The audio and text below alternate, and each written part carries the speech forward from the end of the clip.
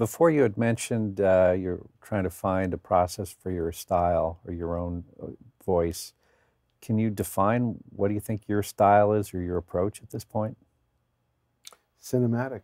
Mm.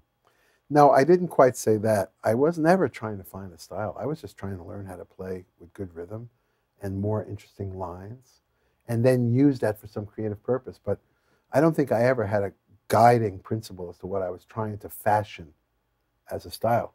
I think the more I let manifest the things that I was naturally attracted to, these themes, the stuff we were talking about, and plus my unending interest in rhythm and time signatures and ways of getting around. I had two things working that normally don't work in one human being.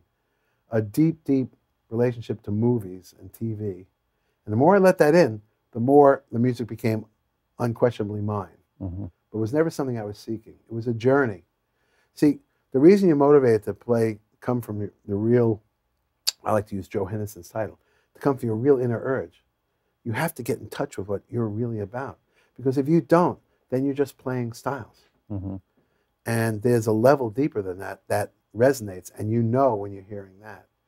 And I could not suffer music without going deeper. Music, because I didn't know anything about culture to begin with, music was nothing except my tool of pleasure.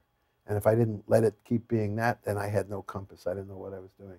I had to keep going after the next feel-good thing, or else there was no journey. So the older I got, the more I went to things that turned me on. And then you listen to it and you say, that's my style. All someone's style is what they're attracted to, more or less.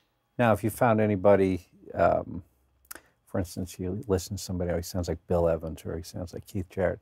Have you heard anybody that, oh, he sounds like me, Kenny Werner? No. I don't think I'm like that kind of an influence. I think it was all the guys I just mentioned, and then nobody really influenced anything until Brad Mehldau came along. Because now you hear a lot of guys play like him. Mm-hmm. I mean, there must be some people out there that are influenced by me, but I didn't make enough of a mark to an imprint for people to do that. And I also don't think I was doing something radically different enough to do that. You know, and there's very few piano players in that category. The only guy that I can say that people have then, you know, played like, that I see wherever I go around the world, is Brad. Mm-hmm. Since those other guys.